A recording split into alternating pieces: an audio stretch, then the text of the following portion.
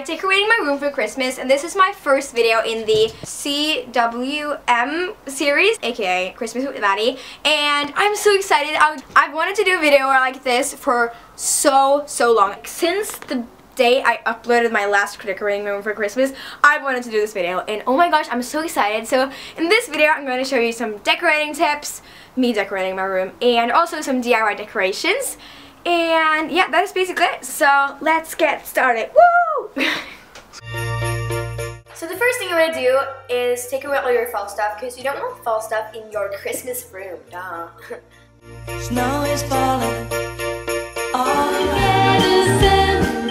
And when decorating, the first thing I like to start with is just decorate my bedding with a nice and white comforter, and then a bunch of red Christmas pillows, and it makes my room so Christmassy. Christmassy is not even a word, I don't know, but it makes my room so beautiful. I'm just gonna plates then. It's the season, love and understanding. And since Christmas is my favorite holiday, I like to go all out, and I even got out and bought a Christmas tree that I thought was so perfect, so I decided to go decorate that with a lot of colorful Christmas ornaments. All night long. And I think this looks so pretty. I can't even. Like, when I go to bed, I see the Christmas tree like all light up. I'm like, yes, Christmas is here. Yes, it's all here. It's all perfect. Okay. And then I opened all these Christmas bags, and I just added them around my Christmas tree to pretend like they were gifts, but there were nothing in them. But I promise I'm gonna fill them up later. Now over to the first DIY, that is a Christmas sweater inspired organizer. So what you're going to need is some random beauty products, and you're also going to need a Christmas sweater fabric. You can cut this off of a t-shirt or anything like that, but I made this last year and I just kept it. And if you want to, you can check out my last year's decorating my room for Christmas. I show you how to make this, and you can just click the image right here to come to that video.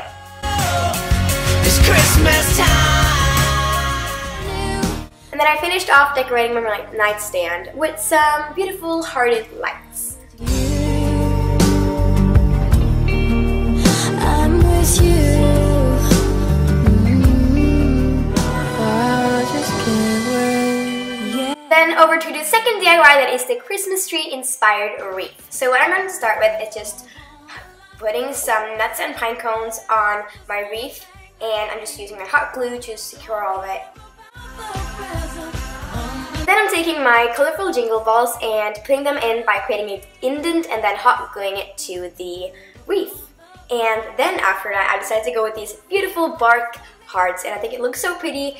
And I also added some Christmas grass around the entire thing to cover it, and it looks super awesome, super perf at the end, and I totally love how this ended up.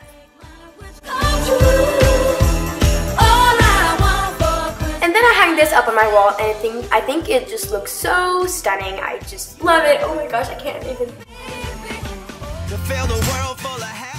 And DIY number 3 is the cupcake liner Christmas tree. And this took a bit of time to make, but the result is so pretty, so it's totally worth it. So what you're going to start with is just roll your paper in a Christmas tree form, and then just take that together so it stays. And then you can just cut off the excess that you don't want to have in your Christmas tree.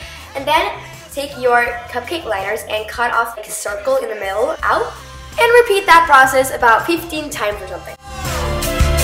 Ho, ho, ho! It's Christmas time! And when you're done doing that on about 15 cupcake liners, you're just going to start hot gluing them on the Christmas tree paper form. And it's really easy. You just continue upwards and fill in the holes, and it looks so stunning when you're done. And the hardest part of this entire Christmas tree is the top, so you want to be very careful and you'll make it, I promise. Give my grandma a reason to smile. 'Tis the season to smile. It's cold, but we'll be freezing in style. And let me meet a girl one day that wants to spread some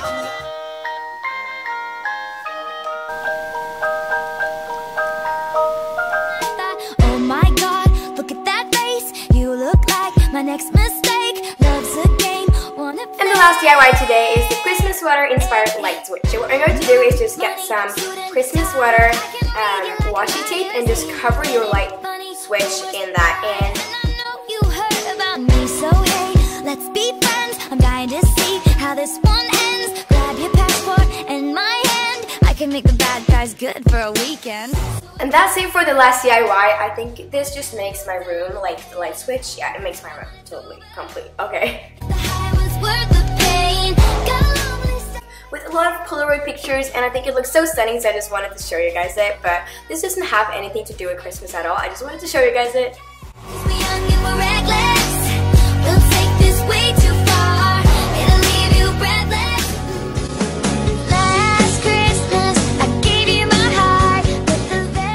Like me and have a lot of hand sanitizers and nowhere to put them, I decided to go with this old Christmas box that I got one time, and I just filled it up with a lot of hand sanitizers,